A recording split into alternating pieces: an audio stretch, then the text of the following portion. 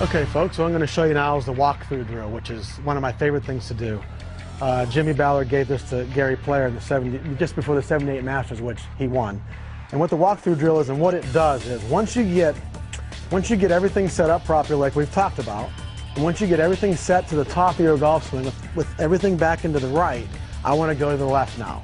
So a great drill to make sure you do this. Now, it only works if you get back to the right. If you stay on the left, this doesn't work. It's a bad situation there. It'll really teach you something. But check this out.